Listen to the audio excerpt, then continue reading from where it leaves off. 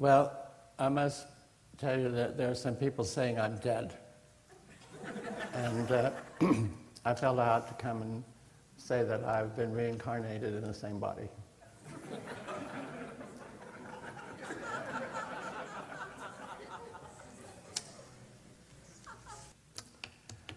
Okay, I'm going to talk about the future because I think that we're far too much trapped in the past. We have a vocabulary for what we are interested in that's at least 200 years old. And our reality boxes are locked into the definitions of the vocabulary, you know. But things are going to change. And I know they are, and that's what I'm going to talk about today, if I can hold it together that long. You know, the future is a very nervous frontier. And that's why we like what happened in the past. And we model our models after what has happened in the past. Do you all understand what a model is? You know, that's the way they thought about it, so it must be correct. So that we bring that model into the present, and then because we brought it into the present, those that come after us carry it into their present. Can you think of any reason why the old models should change? Sure. Why is that? They're imperfect. Pardon? They're imperfect. Oh, Dr. Tiller says they're imperfect. But that doesn't mean they can change. Oh, of course not. Oh, see? I always win when I talk to Dr. Tiller. Yeah, imperfect models taken as doctrine and carried and taught to us, and we're likely to do the same thing. But things are going to change because science is changing, and science is opening up a world or a model that hasn't existed since 3,000 or 4,000 or 5,000 years. And actually, the model that science is opening up is probably not the same exactly, but it's a model similar to what you find in the Sanskrit language of at least 3,000 years ago. And if you will bear with me, I'd like to talk about that and tell you about that. Is that all right? Okay. Another thing I'm going to point out is that there's a difference between making theories about something or the facts, the phenomena we're interested in, and actually experiencing them. I am an experientialist. I mean, you can have an intellectual image of something, you can have an intellectual model of something, but unless you experience it, it's just purely intellectual. Would you agree? Yes. And one of the things that went around parapsychology is that it never went into experientialism because they had to follow, or they wanted to make parapsychology phenomena acceptable to science. So, you know, if somebody experiences something, you can't actually drag the experience into the laboratory, right? Because when you experience it, it happens like this. And I'm going to give you an example. One is on a vacation in the mountains. And one is walking up a path that is going up the mountainside, observing the great scenery, right? Have any of you ever done that? And one is walking around saying, wow, this is great, and this is so forth and so on, and suddenly the body stops. The body stops. One is continuing looking and doesn't realize that the body has stopped. And then it becomes aware the body has stopped, and the body takes 3 steps backwards, and the cliff falls away, right in front of this person, and suddenly the knees get all so forth and so on, and then this one walks over and looks down there where the body would be, mangled, right? That's an experience that doesn't involve consciousness.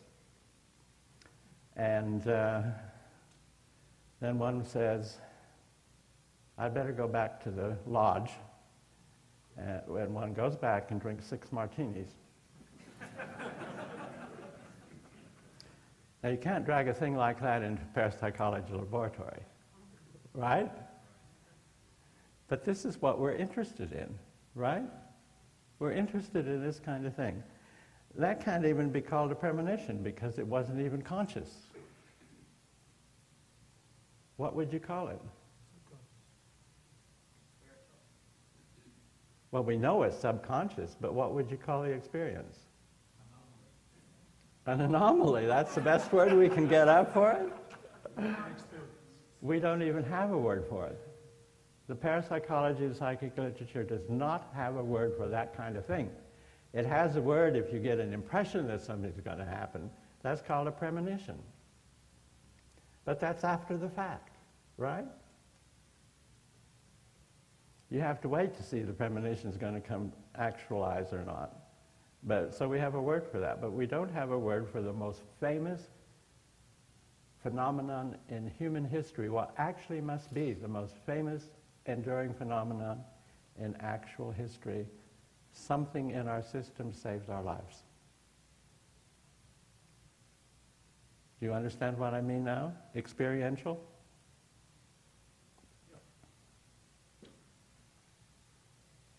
Well, you're not.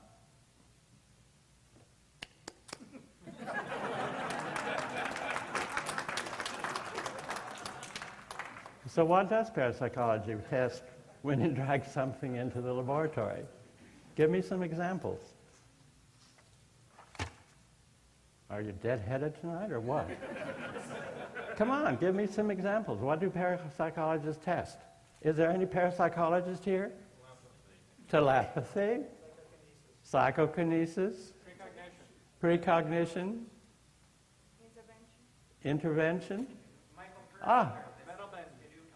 Intervention's getting quite near what I was talking about. Michael Persinger does what? He puts a skidoo helmet on people and he shows like pictures. Yes, sir. I have been in that helmet many times.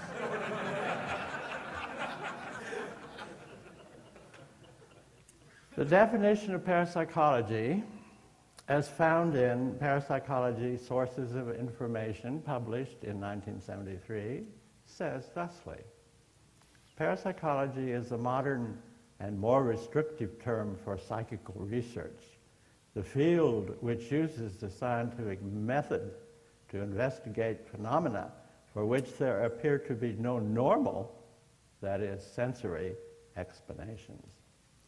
Basically, this refers to phenomena subsumed under the general term psi that refers to the building blocks of telepathy, clairvoyance, precognition, psychokinesis. Did you know that's the working definition of parapsychology? Well, here it is. I printed it out large so I could read it. You know, I'm getting old. Do you know how old I am? How old do I look?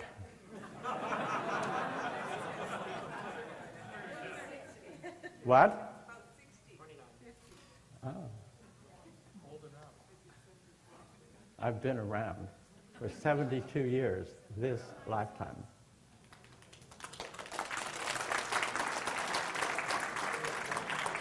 Thank you. I appreciate it. What's wrong with this definition that I just read you? Pardon? No experiential in it, right? But there's something else that's odd about it. Well, that's one thing, yes. But when they say not normal sensory, there's over 18 or 24 sensories, and that's not even referred to in that. So the definition of sensory is too limiting in that context, isn't it? Answer me, audience. Answer his question. Nobody can answer that? No, we agree with it. Pardon? We agree with it, or at least I think the silence means that we're in agreement with what you're saying. With what I'm saying? And what, yes. Yes. But there's something really odd about it. And you'll never know what it is until I point it out.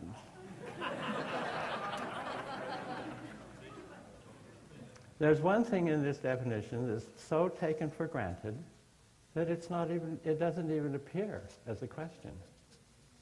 Right? I'll read it again. I'd like to know if you can spot it. Parapsychology is a modern, more restricted form of psychical research. The field which uses a scientific method to investigate phenomena for which there appears to be no normal sensory explanations. What is the scientific method?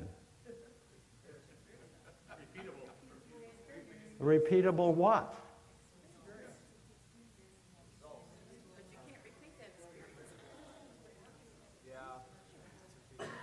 You're not quite following me. We are questioning which scientific method.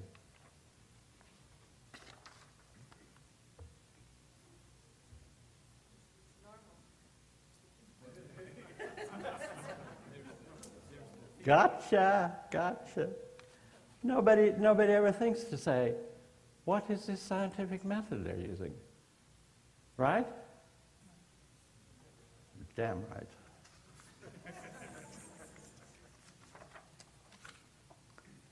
What is this current wonderful scientific method based in? Hypothesis, test, analysis, conclusion. It's based in materialism, which is defined the theory that physical matter is the only reality, and that all being and processes and phenomena can be explained as the manifestations or results of matter.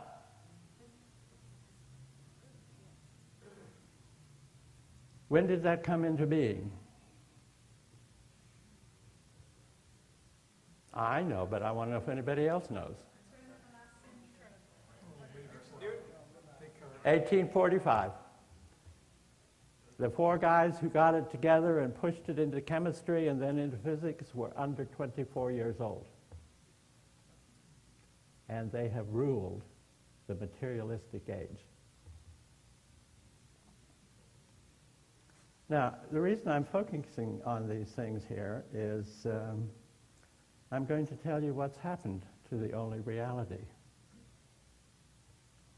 See, if it was just a theory that physical matter exists and that processes and so forth and everything can blah, blah, blah, blah and everything, but it's the only reality. This definition is taken from my trustworthy Webster's Intercollegiate Dictionary of 1974.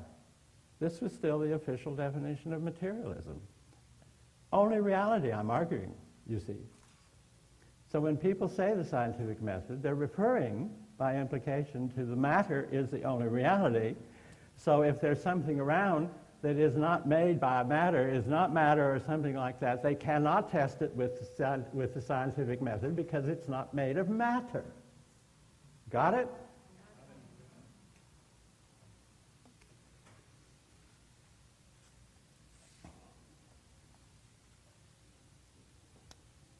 I very seldom prepare notes, but the things I'm going to say are so earth-shaking that I thought I should. And I'm going to point out one thing that the material sciences cannot explain, account for, or even find the mental processes that go on in it is consciousness. If you can't explain consciousness, you can't explain anything we're interested in. You can explain mercantilism. You can explain atomic bombs. You can explain everything else. But there is no currently existing science of consciousness. Here's a book by this guy named Roger Penrose, who's a very famous physicist in England. It is entitled Shadows of the Mind. It is subtitled The Search for the Missing Science of Consciousness. Parapsychology should, from the get-go, have been interested in the phenomena of consciousness and not in the scientific method. I'm old enough, I'm over the hill now, I don't have to be careful anymore about what I say amongst my peers, so I'm saying it. There's no science of consciousness. How can remote viewing, telepathy, blah, blah, blah, all these things be explained if they're functions of consciousness, and the consciousness of science is still missing in the year 2006? You see why my colleagues found me a little difficult to deal with at times?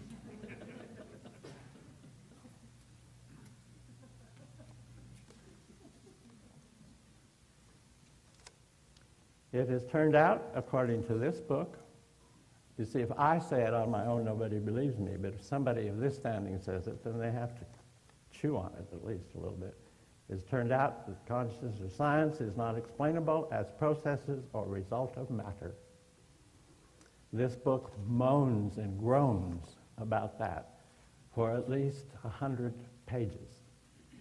It cannot be captured by the quantifiable method. It is not quantifiable as all other aspects of matter.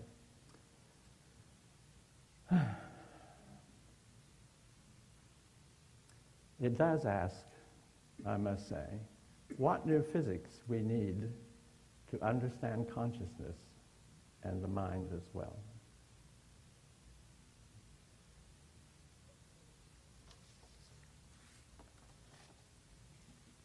Now, what has happened to the only reality?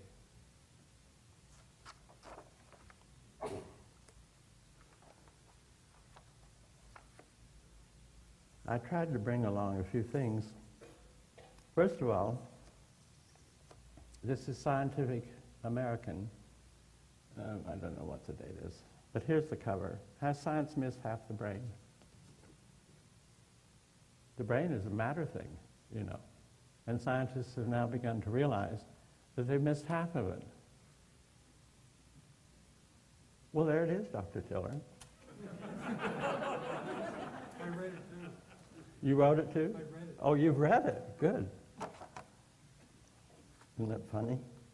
I think it's hilarious.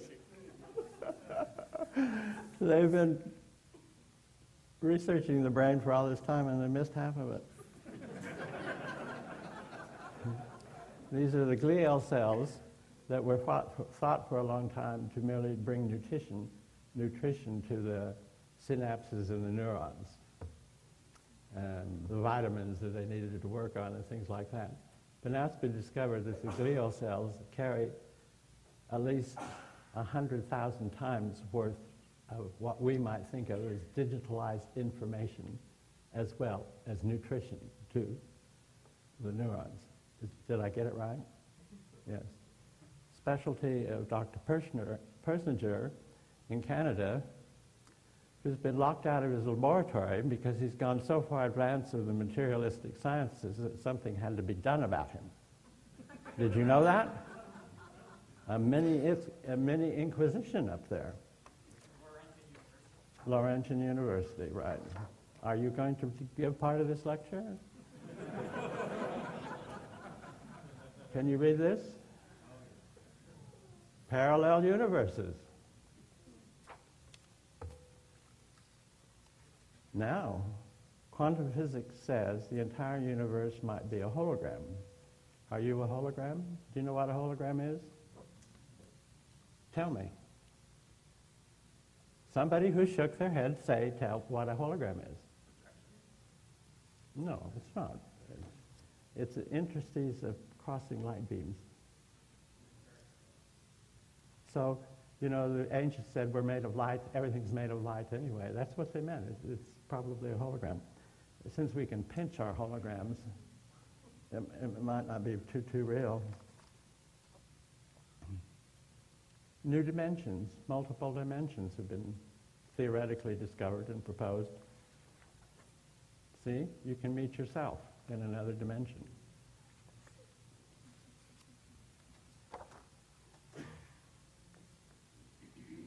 Scientific American thought the advent of the parallel universes thing was so important that they published a special little issue on it. Isn't that wonderful?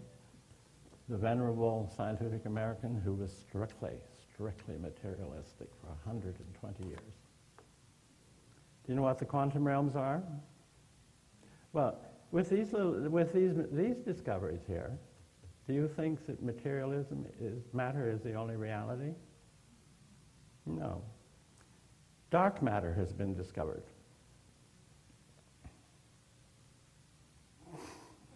He's winking at me.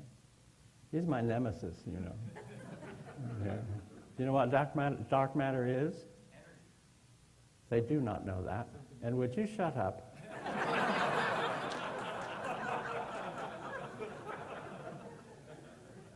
I think I should ask him to shut up because they've also discovered dark energy. Do they know what dark matter is? No. Thank you, Dr. Tiller.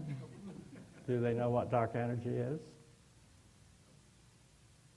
They've also discovered subtle, sexy, erotic, all kinds of energies. These are the words they use to identify them.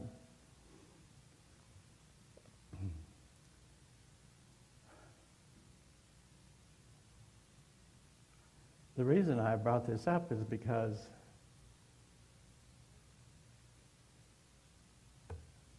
astronomers and scientists began to discover that there was more stuff in the universe than matter alone could account for.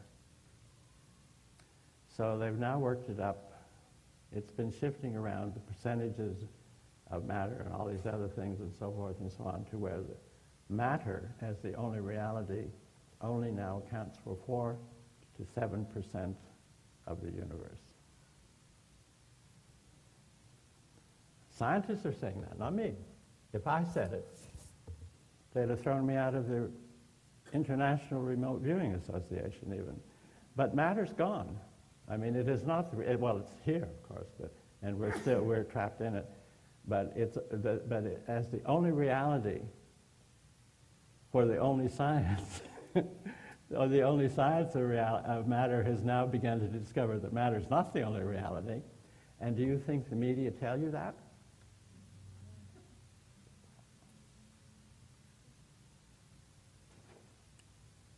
I wish I could see you better. These lights are terrible.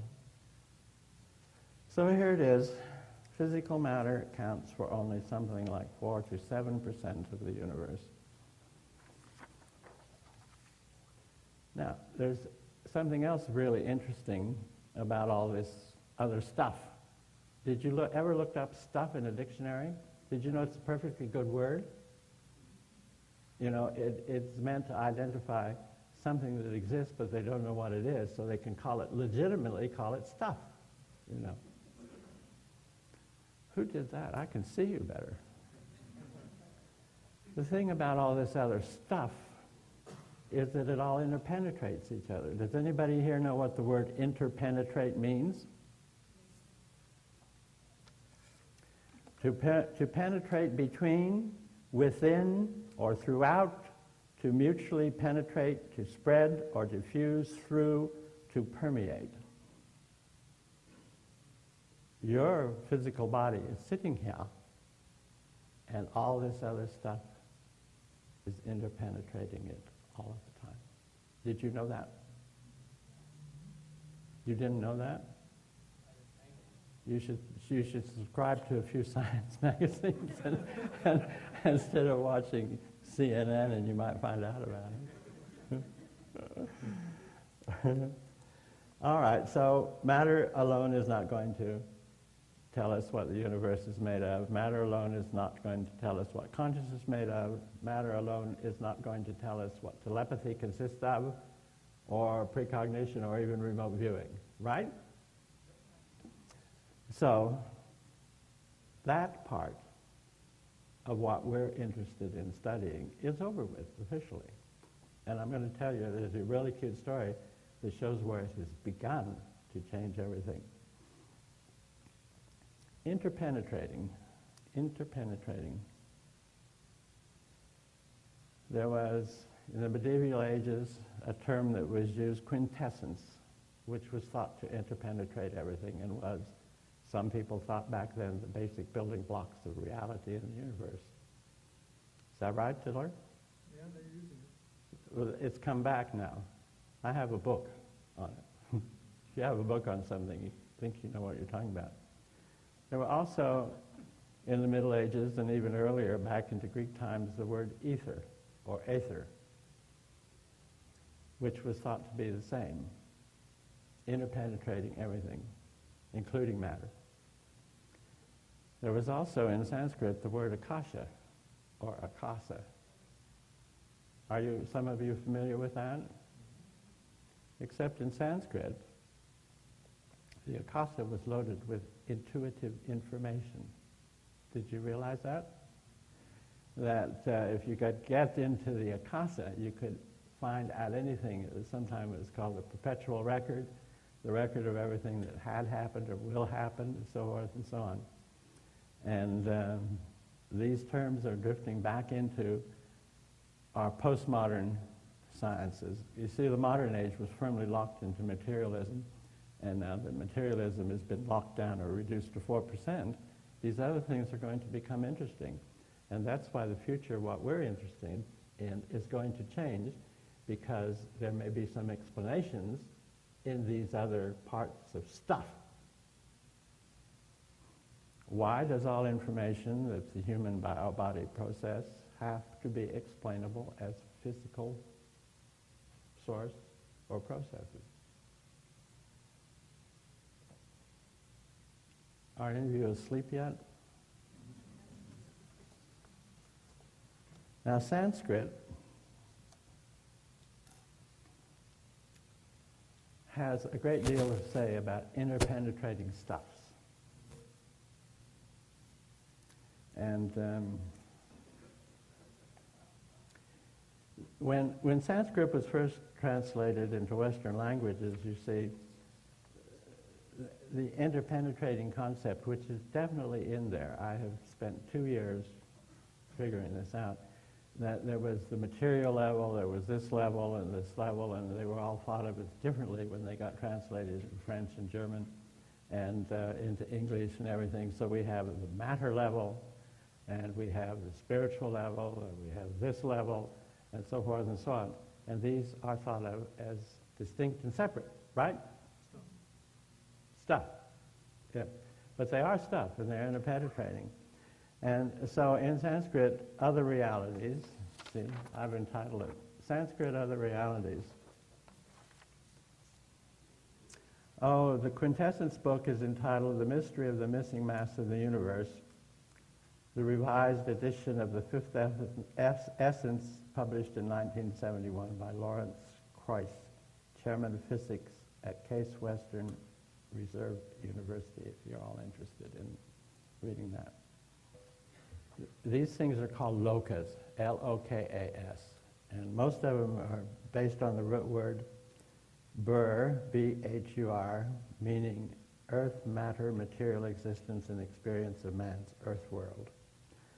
Though the bhur loka refers to the material universe, and it's the lowest of the universes, the levels, whatever you want to call it. Above that, I'm going to talk about it from the English point of view. Above the bhur loka is the bhuvar loka. And when you enter the bhur loka, you become into matter. You are forming yourself into the material world. When you come into the bhuvar loka, the world of vitalistic manifestation of embodied life existence, the becoming within emotions, passions, affectations, which desire is the pivot. This is called, in many mystical, the desire realm. Is any of that familiar to you? Just becoming matter doesn't do anything. You have to have desires and passions too. If you didn't have those, what would your physical body be?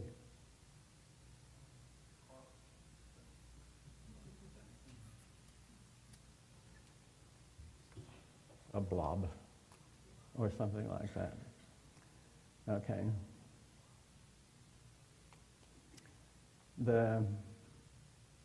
Just between the Bhuvar Loka and the Bur Loka, earth and the desire principle is the realm of the entangled mind. It's in Sanskrit. The entanglements between physicality and the passions, and that ends up with the entangled mind, So if you can't get above those three lokas, you're sort of trapped in what is called the wheel of rebirth until you can get out of it. This is in Sanskrit, but I have a punchline that brings them all together. Above these three lokas is the Swar Loka, the world of pure light, pure unentangled thought and feeling and becoming within a pure psychic state or plane. Is that sinking in? Matter is entangled with passions and desires or vice versa, so you have entangled things as long as you're focused in that. And the Svarloka is you lift up out of that and you're in the, I'll read it again. You should jump for joy, actually. The world of light, pure unentangled thought and feeling. Have any of you ever gone or experienced that state, condition? Come on, raise your hands. How many haven't experienced it? Well, now, there are half people here not raising their hands at all. How does one know within oneself if one is there? This is not the question period.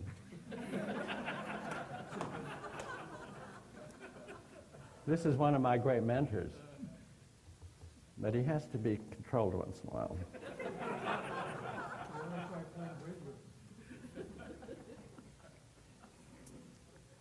Okay, there are several lokas. The Hindu mystics argue about whether there's 7 or 17. We don't need to go into that. But because I just picked out the ones that we might have a chance of recognizing. Let's see. Okay, I read that one. And I read Svarloka. That's the intuitional plane. Akasha, quintessence, in these different languages. There's the Maharloka, the world. It's described very simply as the realm of vast, V-A-S-T. We would say in English, the realm of infinity, or something like that. And that's about all it says about it.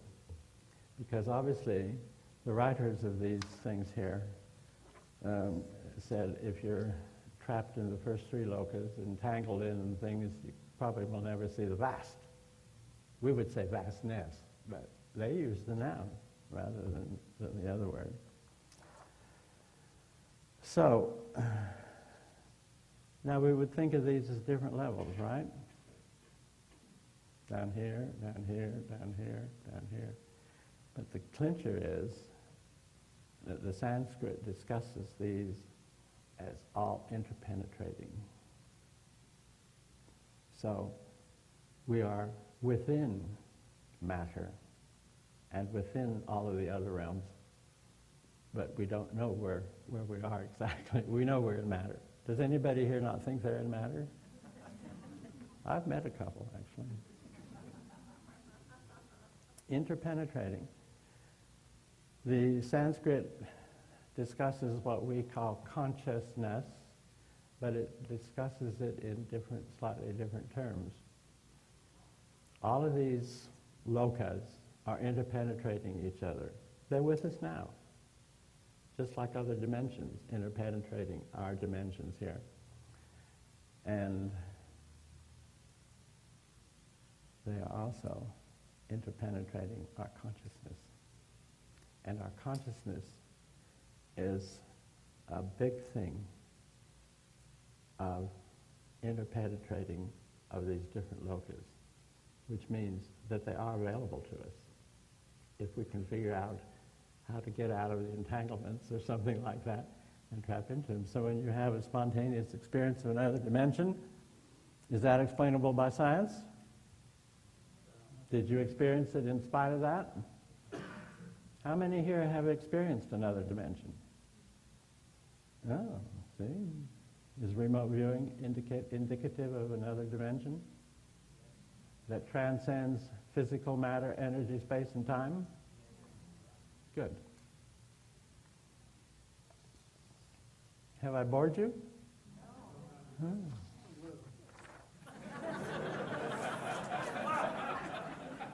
This is Dr. What is your name? This is Dr. Stanislaus Ojak. He's a psychologist, right? Yes, he is.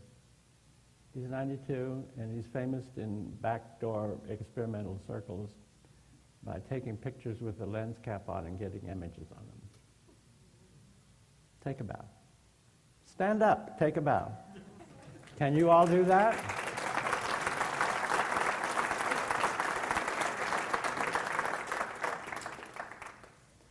Now, you see, the disappearance of the matter-only theory has got to have great repercussions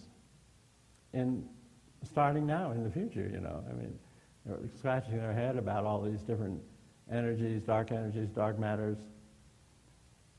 subtle energies, which Dr. Tiller is going to talk to you about tomorrow morning. And so things can't stay the same. You imagine what's going to have to be dumped that was hooked into the matter-only theory, matter-only reality theory. Can you think of what's going to be done? Just an attitude. Just what? An attitude. Oh. I'll let you tell them that tomorrow morning. Try.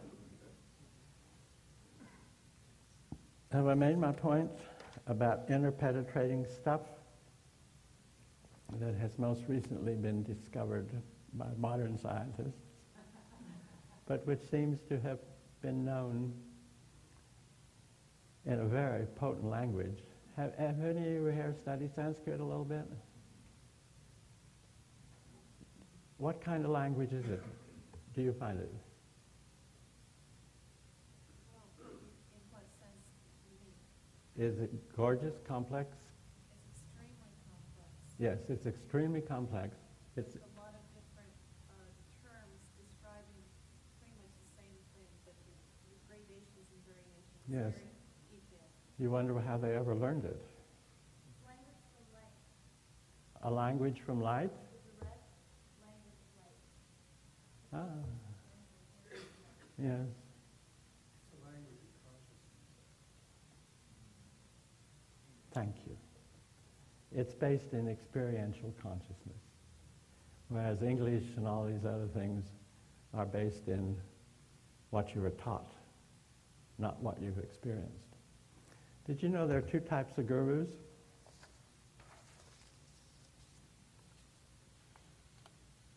Well, yes or no? Sit there like rocks.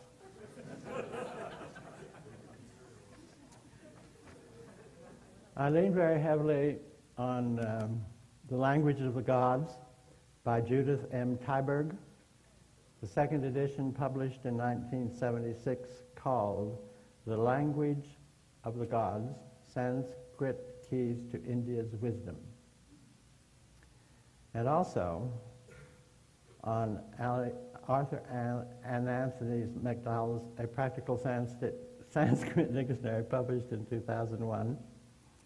And also on the Hindu guys that ran my local magazine and newspaper and cigar store in New York, who actually had learned Sanskrit. So when I couldn't figure out a Sanskrit thing, a word, I took it up to them and I said, is this the right translation? And in the book, you know, they could, you know, it's the language of consciousness. So when a Western person translates it as an aspect of matter, I have a right to find out. So these guys in the tobacco shop said, oh no, that doesn't mean that. So I was helped by these three sources, by the way. But Judith Heiberg's book is a wonderful book. Are any of you here familiar with it?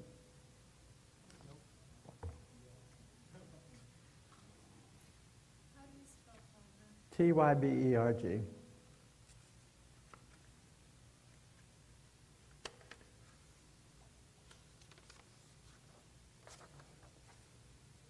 In Tyberg's book, but not only there, guru is translated into English as a teacher, right? Okay.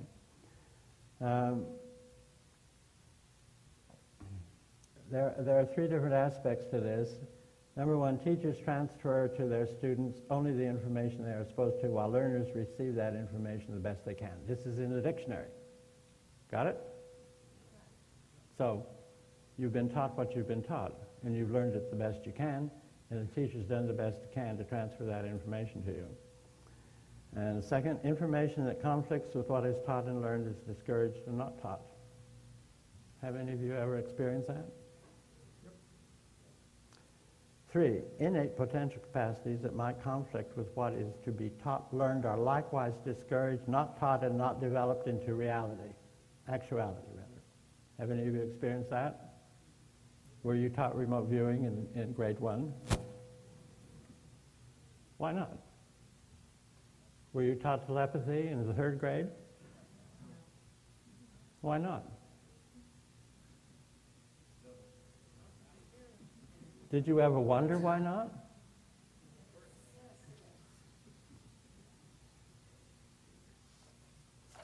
I'll be easy on you here tonight.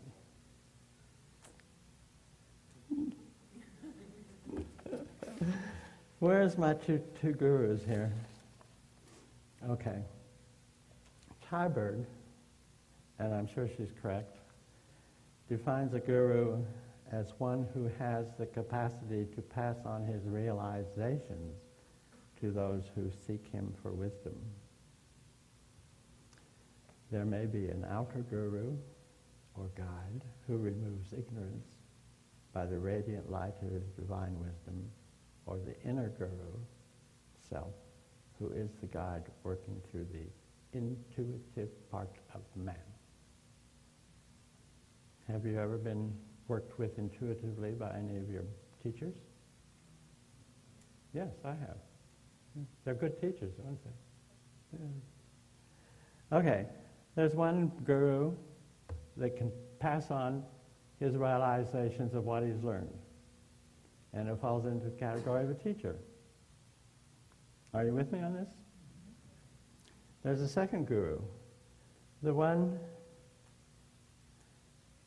inner guru, who is the guide working through the intuitive part of man.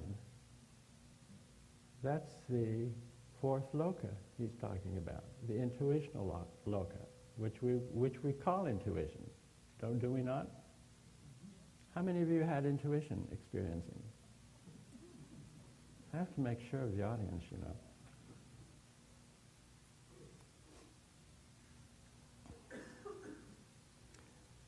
Do you know where the word guru comes from in Sanskrit? No. It comes from the root meaning gri, G-R-I, meaning to invoke, to praise. So a guru is basically supposed to be, anyway, invoke something in his chelas or his students. What would be the most likely thing that the second guru would try to invoke in his students? Intuition. He uses his intuition to invoke the intuition category or capacities of his students. That's different from just left hemisphere teaching, isn't it? That falls sort of into a right hemisphere interaction between teacher and student. We don't know that, but they knew it way back when, these Sanskrit people. Now, have I bothered you enough so far? Yes?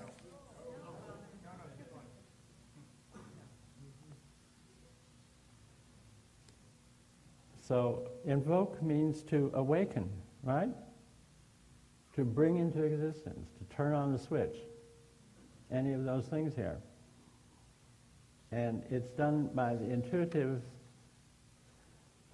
interpenetrating part of whatever's interpenetrating it, which is universal, apparently, because it pervades all existence.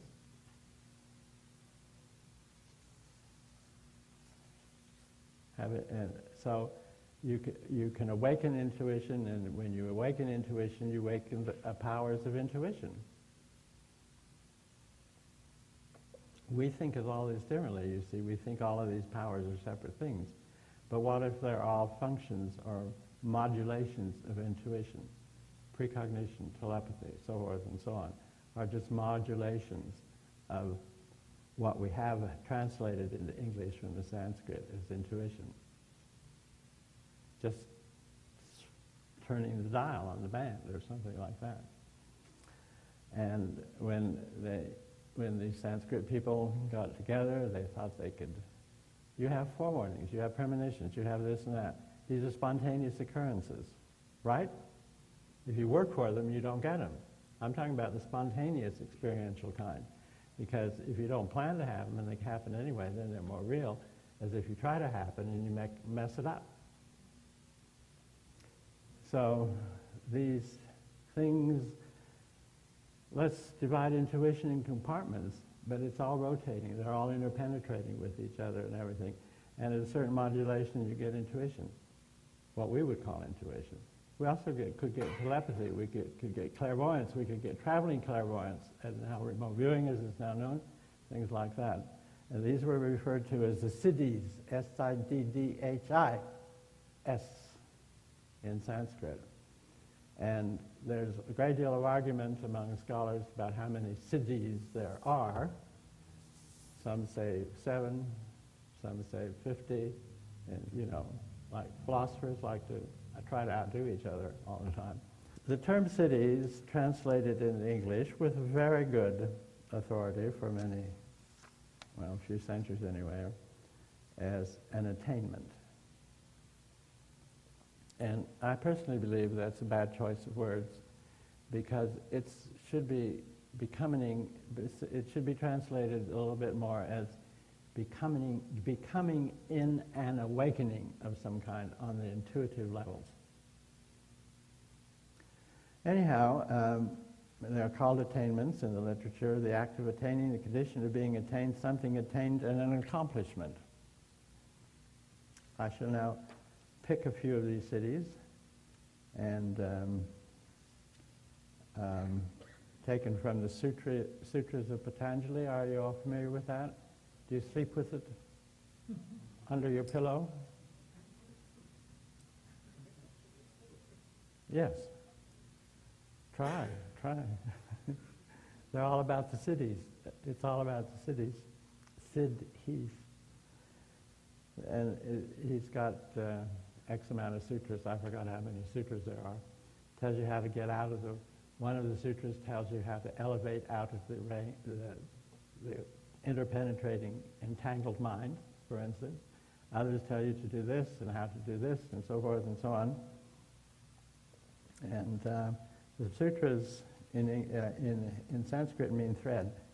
There's a thread we can think of as a thread of consciousness, and there are these little beads on it, and each one is a sutra. It's all part of consciousness. Oh, there are 95 sutras in his book.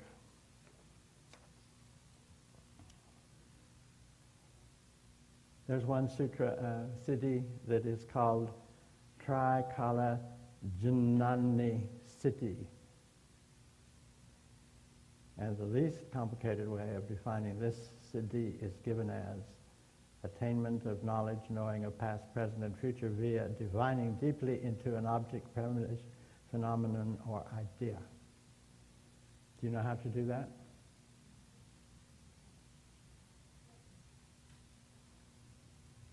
I'm not quite sure I do, but I thought I'd ask you anyway. There's the dharana siddhi, concentration, the binding of deep consciousness awareness to one place, object, or idea until all aspects are revealed. We have hints of that in remote viewing, by the way. Do we not? There's the dhyana siddhi, a type of non-objective meditation or contemplation which releases you from the more undesirable lokas, such as matter, entanglements, and desires and passions. And then there's the samadhi siddhi. You have to work to attain these, you see. The balanced state to hold together completely, being one with, so as to attain unities of deep perceptions. Samyama. Oh, sorry, I missed that.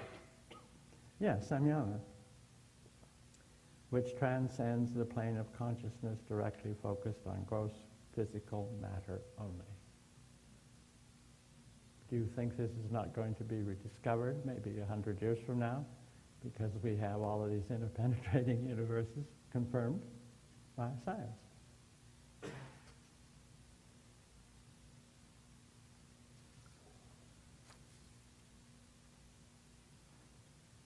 Okay, there are also the cities that reflect Sanskrit knowledge of telepathy, of precognition, of clairvoyance and traveling clairvoyance, which was a term that was replaced simply by clairvoyance, and the traveling part of it got lopped off, and it got to be conceptualized in the recent 30 years as out-of-body travel.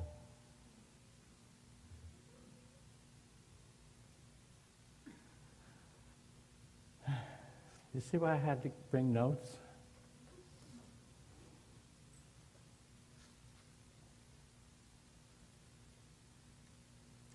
Sutra 3.37 identifies activities which awaken via samyama, spontaneous intuition that functions without conscious reasoning.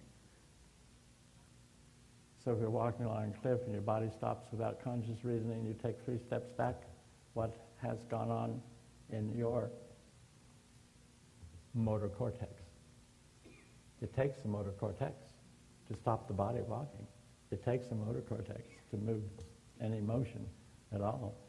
So the motor cortex has taken over because it or something like it sensed danger that you're too stupid up here to realize, and just move the body back without any conscious reasoning.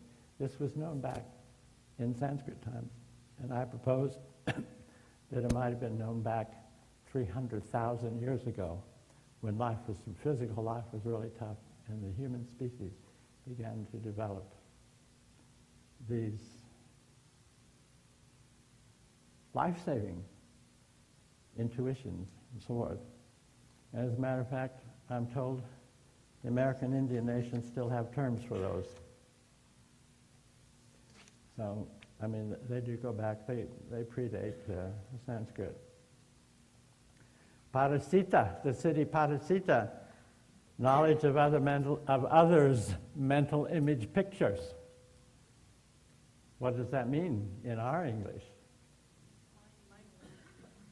What? Mind?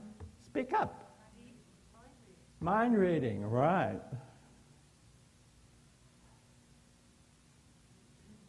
Parasita. The actual whole word is Patya Yasha Parasita Janaman. Is that right? You I don't blame you. Yeah, the knowledge of others' mental image pictures is obtained via this city. We refer to that as mind reading or telepathy, right? What is the most hated of the superpowers or the cities? Which one?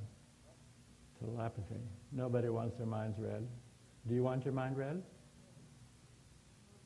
Yeah.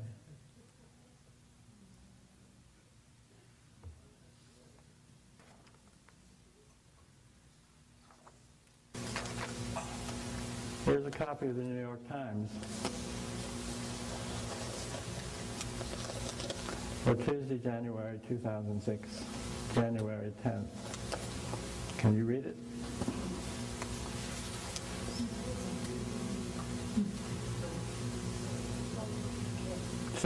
can read minds. These cells were discovered in about 1996 by 2 Italian researchers examining the prefrontal cortex of the brain in macaque monkeys.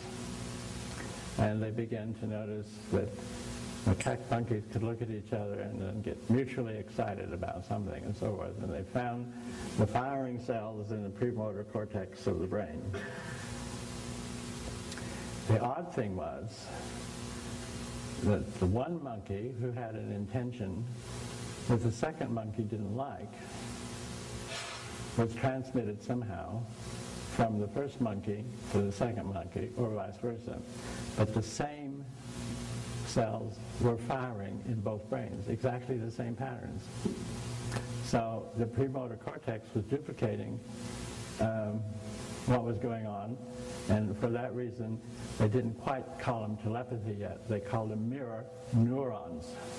This monkey's premotor cortex was mirroring what was going on here, and then they gave a definition for it.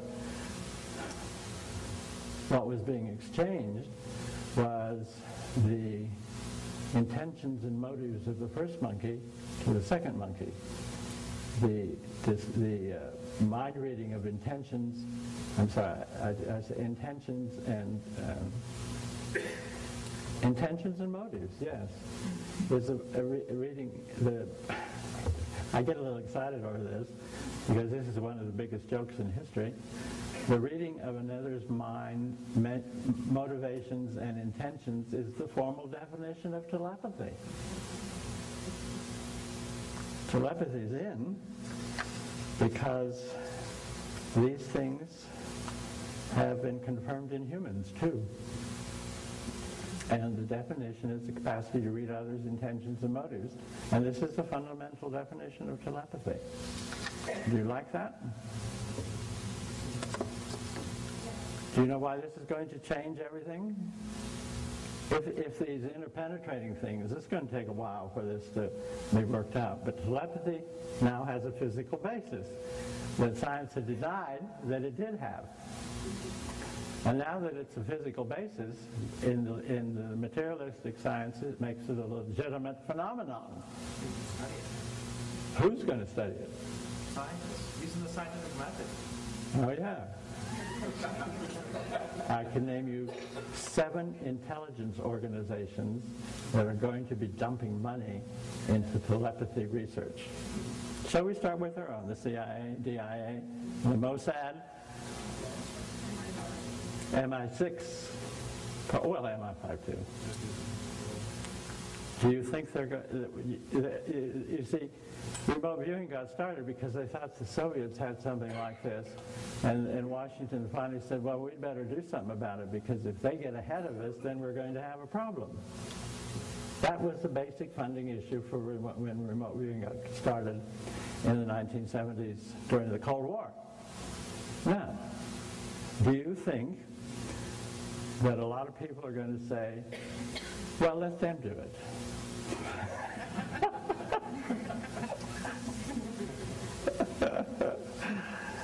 I wanted to talk a little bit about the future. I could say more, like, can the motor cortex be trained?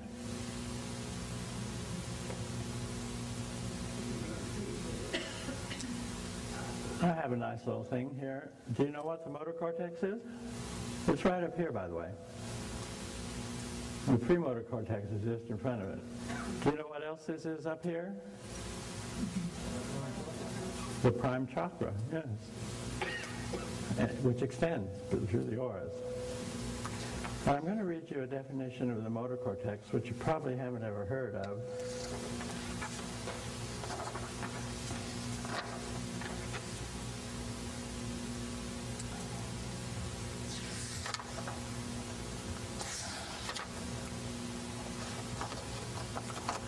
Motor phenomena are regarded as necessary in all mental processes. Whatever sense the stimulus is given, the impulse has to go through the motor image centers. Did you know that? I did not know that for a long time, but eventually I found out. But without the motor cortex, what would your bodies be doing?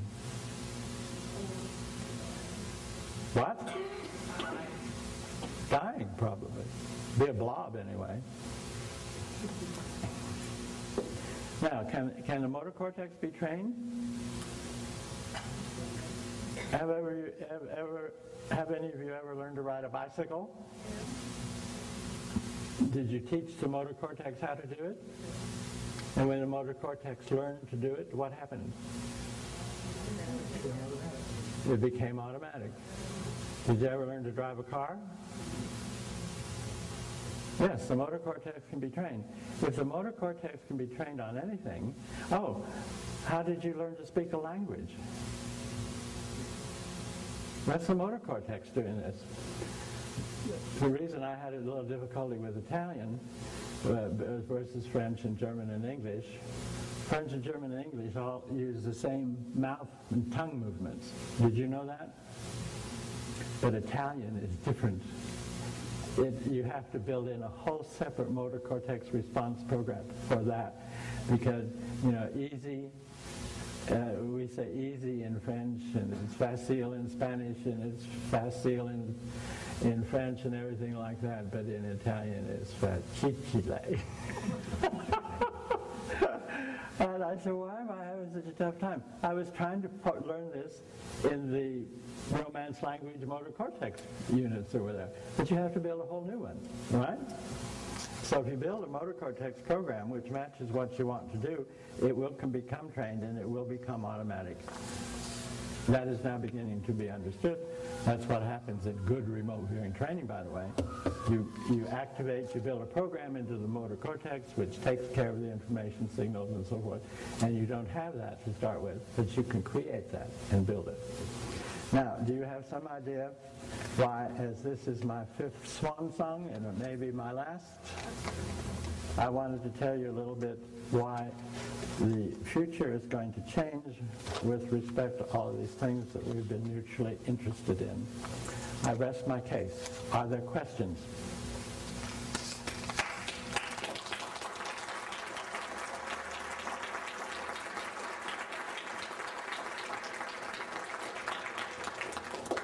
Last time I spoke, you drove me off the speaking platform before I was done. Do I have time for 2, 3 questions?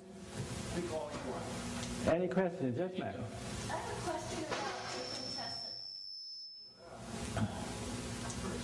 Well, I think you'd have to get that book. What is your question? What exactly is it? They don't know. They can talk about it. They can assign a name to it. And then they say quintessence, and that's the name for it, but they don't know what it really is. Do you know what love really is?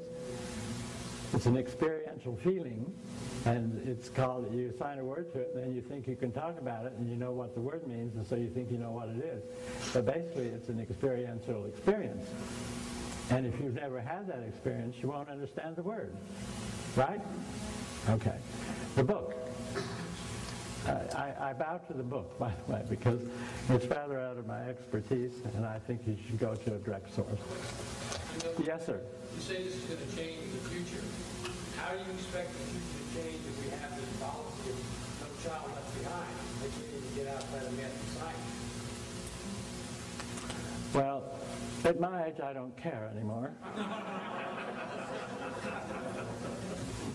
Sorry, Bill. Yes, ma'am.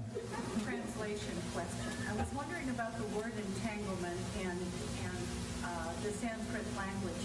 Does it in fact translate precisely? Yes, in this case, yes. And it is used, Sanskrit has 5 or 6 different words for the same thing, as this lady mentioned. And so, when you translate one of those words into English, you take the nearest English equivalent, and that's what you pop onto it. But most English words don't have 5 or 6 different variations of them, but Sanskrit does have that. But entanglement, which is actually a very old word, the early theosophists were using it, and a number of alchemical researchers of bygone years, metals get entangled. Yes, it's a perfectly good word. It's just very seldom used. And the other word that's very seldom used when things are translated English is interpenetration. But you can go to Sanskrit sources to sort this out, and I advise you to do that if you're interested. Yes, sir. I admire you for your courage, but I want to ask about the future. Should people pick up on your work where you left off, or should they pursue their own style, like pursue their own? Well, they do that anyway, anywhere, in any field. Everybody wants to do one-upsmanship. And so I don't blame them. I think that's fair, you know. I did my lot because I got paid for it. Well, a little bit anyway. And I wouldn't have done it actually, except a very highly placed person appealed to me saying, it's your national duty to do this. And I said, oh. I said, how much do I get paid? That went on for about 7 years, by the way.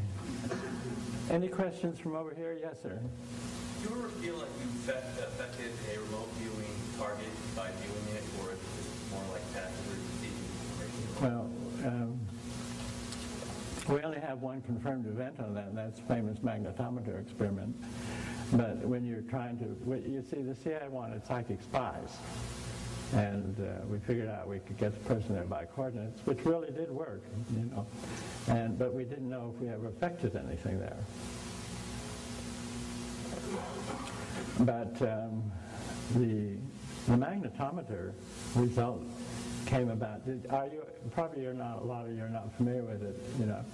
I was dragged off one day to the Bavarian Physics Hall at Stanford University down into the basement, and there was a magnetometer there, and the machine and everything, and they said, can you affect that? And I said, well, where is it? I can't see it. He said, it's buried in 5 feet of cement underneath your feet. It's surrounded by all of this and everything, and a super cooled shield and so forth and so on. And I said, how am I supposed to view something unless I can see it? This little recorder was doing this, you know, nothing was affecting this machine down there at all, and it was just doing this and doing this, and I said, well, I can't see it. So I said, let me try and draw it out on a piece of paper. So I drew it out did a little sketch of it, and as I was doing the sketch, I could see the sketch, which means my motor system could see it, I suppose, and this little wavy line said it went. This doctor, I forget his name, he was such a nice guy. He had 5 or 6 doctoral students witnessing this. There was a famous physicist from China. There was Hal Puthoff and myself and maybe someplace else. The doctoral students took one look at this and turned and left the Bavarian basement of the Bavarian Hall of Physics without a comment.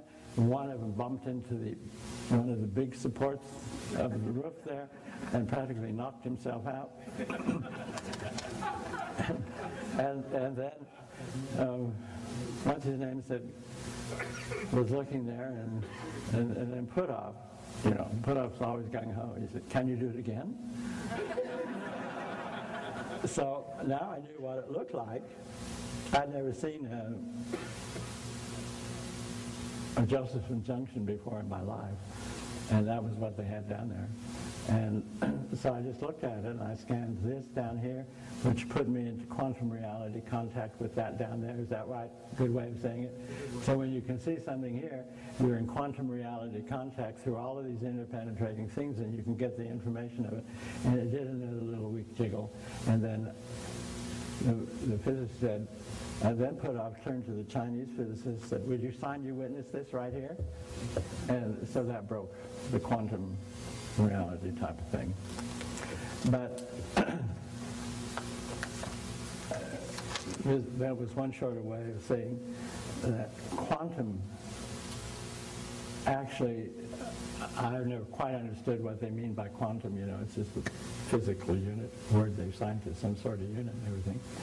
But it's part of the physical and other interpenetrating universes. So if you can see something, it will, I suppose if you have enough power like I do, affect this thing over here. Anyhow, Do you know how many Washington guys came out to visit SRI after that event? I think they made a ferry, plane ferry for it. Any more questions? Yes, ma'am. Have you looked into the future from the standpoint, perhaps, of trying to understand the implications of the Mayan calendar in 2012? What is I have tried to do that. I think they just got tired of making a calendar so far ahead of time that they stopped. I mean, that was what, 900 AD or something like that. And they were doing this calendar up here, and saying, what the hell is it? We're up to 2000, and that's 45 generations ahead. You know, is this a waste of time or not? Nothing that I've seen is picked out that year precisely, but aside from that, it could be the date that the Greenland ice pack slips into the Atlantic Ocean, which is going to maybe stop the calendar or something like that. But intellectually, I can see the romance of that, you know. But in my perception, I don't have any particular impression about that particular date. Yes, ma'am. When you lecture, I was wondering, when you refer to the inner guru, were you referring to necessarily always one individual in the body, or also one who might not be clear? Well, the literature that I was referring to was referring to the one in the body. But there is a loka that I didn't mention to you that is part of this interpenetrating thing, where what they call these deities that can talk to you if you get your mind up there or something. It's all interpenetrating, you know. And this is all in consciousness too. Just because we have these areas blocked off or retarded or something or not turned on doesn't mean they don't exist in each of us. So, yes. All right, I'm getting tired. Any more questions? Are you getting tired? Another question here. I've been reading recently about Hermes Trismegismus, and there seems to be some confusion about the time period in which the name is played. Have you ever looked at that? No, I haven't looked at it, but there is a lot of confusion about where in and if he existed. I was interested in those when I was 25, those kind of books when I read all those, but he's now out of favor, by the way, because they can't pin him down, really. There are several entities like that. Have you had enough? I thank you for... Yes, ma'am. The phenomena of the crop circles, do you know or can you communicate, is there any message with that? No, a very famous crop circle person visited me about 10 years ago, and we went to dinner, and I didn't say anything, he didn't say anything about crop circles, and finally at dinner he said, Ingo, what do you think of crop circles?